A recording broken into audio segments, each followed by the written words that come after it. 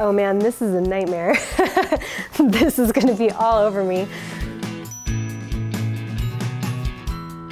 Edible glitter has become a bit of a trend on, pastries, on coffee, in beer already. I mean, it's only a matter of time before we're gonna have glitter pizza, glitter sandwiches, glitter spaghetti. So, might as well try it now. Some pink glitter pizza. Wow. I want to say something about how, even though it's so festive, it makes me kind of sad. Anyway, this is my real job.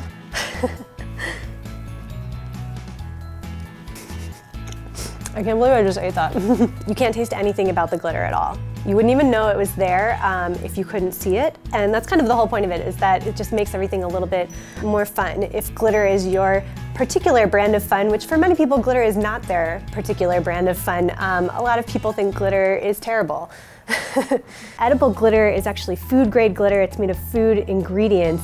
It is different from non-toxic glitter. It can be kind of confusing because it's kind of indistinguishable from craft glitter when you look at the packaging. An edible glitter is always going to have nutrition facts, and it should say edible on the label. I mean, the question that we should be asking is not, can we put glitter on everything, but should we put glitter on everything?